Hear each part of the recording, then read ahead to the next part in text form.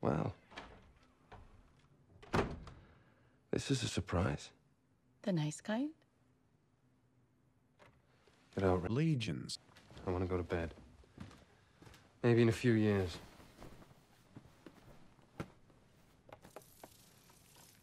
How about now?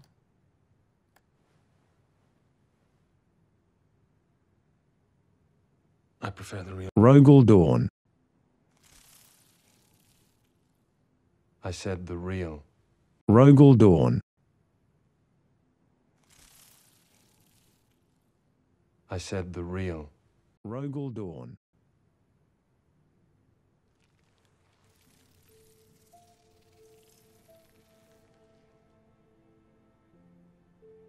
Perfection.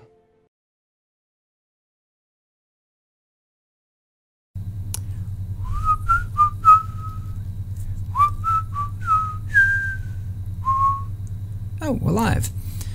Greetings, Legionnaires. It's been quite a while, but we're back now, and this time we're looking forward to revealing the Imperial Fists. The first legion of the last legion of all the legions to be revealed, of course, and the first faction of the new expansion coming out this Friday. We've got a lot to talk about here, but I don't have a lot of time to do this, so let's jump into it from the beginning and see what we've got. First up, let's take a trip down memory lane and look at one of the very first cards revealed, the Garradon Tactical Squad. Revealed on the very first day, this bloke is a 2-2 for 2 with Bastion 2. That's a lot of 2s. Well, what exactly is Bastion? Bastion is a perfect chance for me to recycle this meme. Bastion is an extra health pool like Survivor, but not nearly as good. If you take damage from any source apart from combat damage received when you are attacking with this troop, the Bastion will be reduced first. So if this guy takes 2 damage on the defense, or 2 damage from a tactic, or 2 damage from a ping of some sort, board damage, anything, he'll take 2 damage from Bastion first and then start eating into his health. But it will overflow. It's not like Survivor where you'll get a second chance to live. No. If this guy takes 4 damage, he's just straight up dead. If he takes 3, he's left on 1 HP. So that's Bastion. It's an extra health pool, but not if you attack with it, forcing you to play very reactively. I mean, almost any troop will kill this guy if he attacks into him. So that completely negates his Bastion bonus, and a 2-2 with no other, but 2-2 for 2 energy with no other extra benefit is unplayable. You can't play that against all the 2-3 for 2s or the 3-2s for, it can't be done. It won't even kill Dewback. Dewback himself will laugh at the thing. So why would you play this? And to be honest, you probably wouldn't. It's probably no card you include in your deck. And thanks to my first reveal, you don't have to. This is Alexis Polux. Alexis Polux is the rare warlord for the Imperial Fists, and obviously 2 attack, 30 HP, as all rare warlords do have, but his ability put in play a Garradon squad for 2 energy. So we see a lot of these kind of warlords. The warlord who puts in basically the basic infantry unit for their faction, well, a starter's unit, just like reminds me of Zahariel, who just came out for Defenders of Caliban, who puts in play the basic Astartes unit for the Defenders, and he's fairly playable. Admittedly, initiative low on Alexis, that's gonna hurt, and no one particularly likes the low initiative warlords. Well, to me, the low initiative on such an not obviously powerful warlord indicates to me that maybe it's even an advantage to try and get the counterattack. That's my first thought here. I mean, there's nothing about him that's like, whoa, generating a troop. That's something we've never seen before. It's so strong, better give him low initiative to balance him. No, maybe it's to make it an advantage of sorts? I don't know. Maybe I'm being optimistic. Maybe I'm just trying to read too much into this. Maybe he will not be playable at all because low initiative and low health is not a good combination either, by the way. But it bears thinking about. We'll see.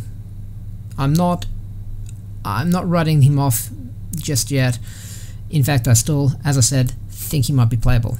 Now, what's the point of all this Bastion and stuff? I mean, we've so far seen they've got a lot of Bastion troops, they've got a lot of ways to put multiple troops in with a single card, or copy troops, or play several defensive structures even. But what's the point? We've seen a little bit of this so far, but if you're going to have such an unreactive playstyle, which basically involves sitting there and not attacking, what's the point of even having a troop on the table? Because if you're going to lose your Bastion by attacking, you need it there for some reason, right? And that's got to be some kind of payoff for it. We've seen a few of these so far. We saw a troop that gets +1 for every single troop you already have in play. We've seen some that are okay, their outflank effect. It gets cheaper for every troop you have in play. So there's some kind of payoff cards there already, and I'm going to show another one, which is very bad. Let's be honest straight up here. This is Void Maneuver, and yeah, for 4 energy, stun 1 random enemy for every troop you control. Okay, for starters, random, not great. 4 energy for, well, technically you could be stunning up to 6, but you know what else can do that? There's a card called Silent Death. 3 energy and stuns any undamaged enemies. Which, yes, sometimes that will not hit many, but you will usually hit the big beaters that just came down that you need to take an extra turn to take care of. Yeah, it's usually going to get them, right? So you can usually rely on a target for it. Not to mention other great stuns like the Lambda Thunderhawk, which for a single energy more will hit 3 targets that you choose, basically, and also deal 4 damage for a single point of energy more than this. Yeah, that's... But, and let's look at the fact that if you have no troops on the board, this is just a blank piece of cardboard. It says nothing. You would play it and nothing would happen. It doesn't even stun one for your Warlord. I mean, I even think they might have made a mistake and they meant to put for every unit. Maybe. Because, yeah, I mean, I know you don't want to... Stun's very powerful, of course, and you don't want to overdo it. But, well, maybe this is implying it's going to be very easy for Imperial Fist to keep troops stuck to the board, but unless they find it... Unless Imperial Fist troops are stickier than a very sticky stick, this is probably not a very good card at all. The randomness makes it too unreliable. The reliance on your own troops, again, unreliable. You don't want to top deck this when you're trying to scratch out a win. But I also have a legendary card to show you, and now we're talking. Because this bloke is what we would call a payoff for keeping troops stuck to the board. Here we have the legendary Justici... Justici. There's your sticky. Justici Ghunfried. That's what we're going with. It's a 6/8 8 energy dreadnought, which we see a lot of in many factions, and here we finally have a good payoff for the keeping a wide board in the form of Rally. Deal 3 damage to a random enemy for every other unit you control, which will of course include your Warlord, and that means it's never completely dead. It's always going to deal 3 damage when it, at least 3 damage when it enters. 2 To clarify, of course, this effect is multiplied into several attacks. So that means it does not, it means that it will repeat and copy the effect for every other unit you control. So let's say you have 4 units, it'll deal 3, then 3, then 3, and each time choosing a random target, which is much more effective, of course, than just doing a giant blob of damage to a single target, and also means it won't be, it can hit the Warlord multiple times. Let's say you're facing Kurz or Angron, and well, in fact, the developer I spoke to who gave me this card seemed very happy to point out that it punishes Kurz in particular. So maybe the dev team have a few anti-Nightlord supporters on there. But yes, any lone warlord sitting there by themselves, I mean, it's not random. If they're the only thing on the board, they're taking you know, X times 3 damage. So yeah, like, it's a decent body to start off with, and the fact that it's coming in with a rally ability, hey, it gives you a payoff for building up a board and just having those troops that are going to sit around with Bastion and not attacking. It could, looking at some of the other reveals we've seen, I can see it quite possible you might be able to put this guy down and just machine gun away the opponent's board or deal a huge chunk to their face or something. Looking forward to it, in fact. Anyhow, that's my favourite reveal of the set. Well, there wasn't a lot of competition. I mean, kind of mediocre Warlord, though generating tokens again is very powerful. The Tactic, yeah, not a fan of. I really hope they've misprinted that, and it should have said unit.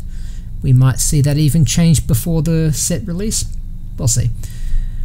But yeah, there we have it.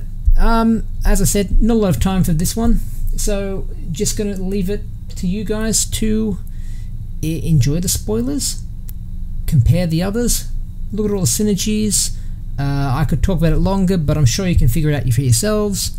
I'll be around in the Discord to chat about it, or chat in my comment section here. And until then, get hyped until Friday. I mean, I'm really liking the look of them.